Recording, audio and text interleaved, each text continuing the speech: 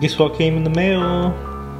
Hey guys, welcome back to another video. In today's video, I'm gonna be showing you guys how to change this sensor on your Ecoboost Mustang. It takes like 5 minutes to do it, but if you guys need help, you guys can watch this video and you guys can pretty much change this in your garage or your driveway or wherever you guys want to. In my previous video, I did mention that I didn't buy this from Ford. I bought it from CJ Pony Parts because Ford is selling it for $93, which is insane. I bought this for $75, I believe, but this was a sensor that was like $20 something like a couple years ago, which like the markup value is crazy now. This sensor does help prevent to blow up these Mustangs, because when this sensor fails, the car usually starts to go lean. Yeah, so as I said, if you guys do have an Ecoboost Mustang, I do recommend changing it in my opinion.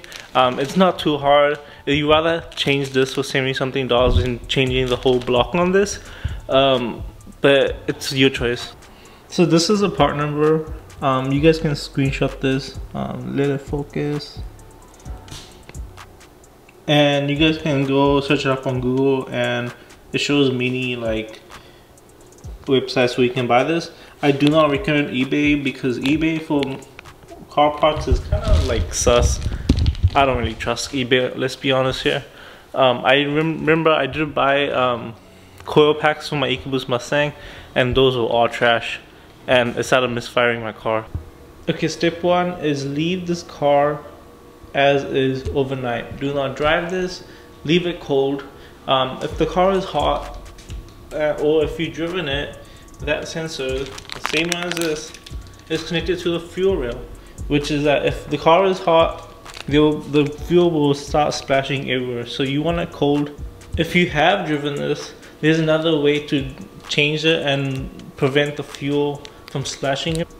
You disconnect the fuel pump and you start the car and you let the car running until the fuel runs out from that fuel line.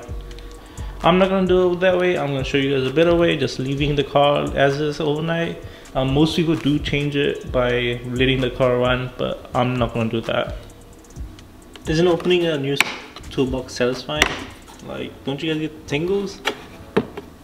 Whew. Okay, step one is to unclip this. To unclip this, you pretty much pull this back. Be careful not to damage anything. Just push it back. Hold it right there and then just push it back. There you go. Next, what we're gonna do is we're gonna grab a cloth and we're gonna push it underneath so that even if fuel does squirt out, we will not be squirting all over the engine or any other places. This will just help. Fuel isn't supposed to come out, especially if the engine is cold, but we're just gonna be careful and not make the whole engine bay dirty, because we did clean it a couple videos ago. Next, we're gonna use these two tools to take that off, and we're gonna use this to hold on to this point right there. While we hold on to this, we're gonna use the socket wrench to take it off from there, and we're gonna just unscrew it from there. This is a 24mm, but yeah.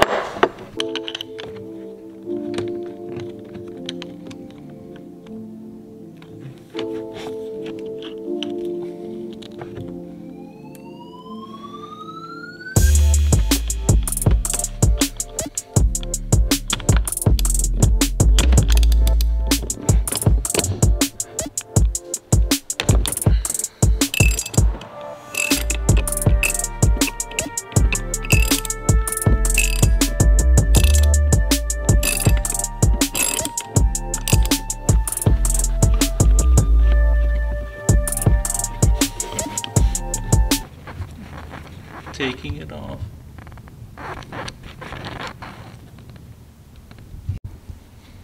Yeah, this one looks worn out. This is the old one.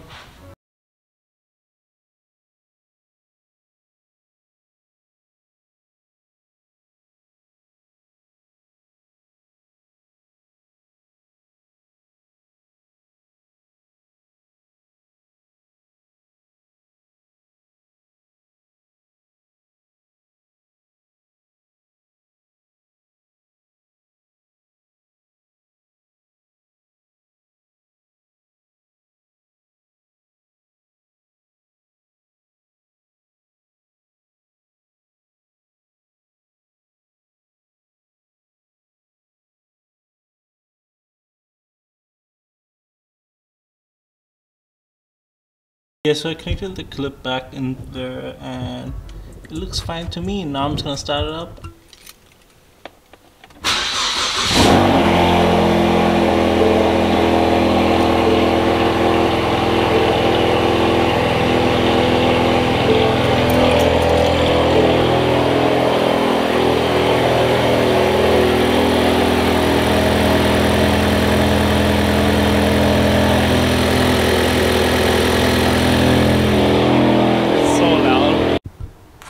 I let the car run, I let it be warm.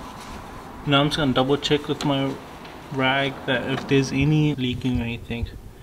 So I'm just gonna do this, check around.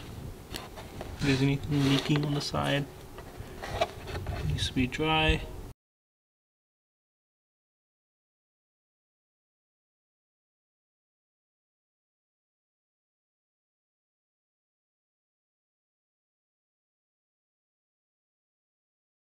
Yeah, so that's it. That's the perfect way to install that sensor. As I showed you, it only takes 5 minutes. You can do it anytime, even at your garage. Yeah, but I do recommend it, but it's totally up to you.